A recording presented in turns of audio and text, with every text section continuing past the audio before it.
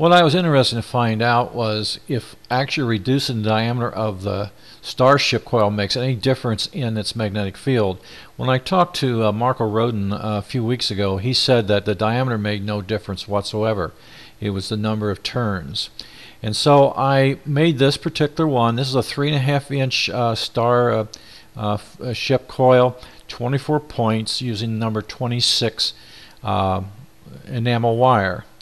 And I'm comparing that to just one of the windings on the 4-inch Starship, though this Starship is a bifilar winding. I did not use the bifilar winding nor the C field winding around the perimeter.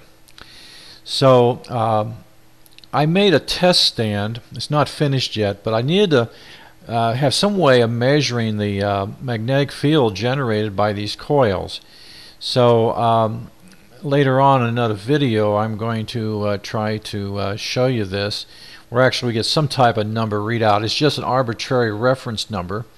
But anyway, what I did was, and the reason for this was that using the 1-inch N52 magnets, the distance to where I put in the center, the distance to the start of the winding was considerable. So I wanted to move that magnetic field farther in.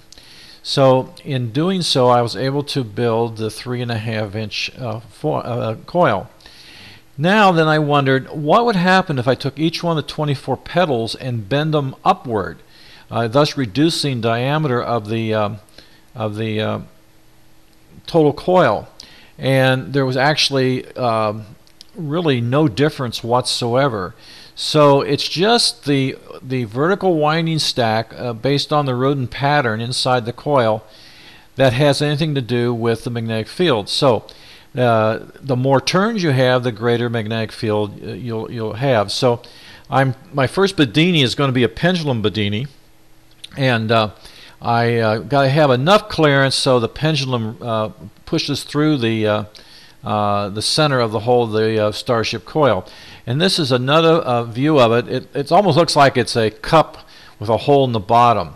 Now I think I can probably go down to a 3 and a I'm sorry, I told you wrong. This was a 3 3/4 inch I built, and I think I can go down to a 3.5 because there's a lot of give to the windings around the center there. So it probably will fit on real tight on the outside of the plastic coil, but that's fine. But actually the one I did at 3 3/4 is quite satisfactory for this. There's just a little bit of movement right to left. The other thing to deal with is the two poles on both sides of the coil. I'll look into that next time.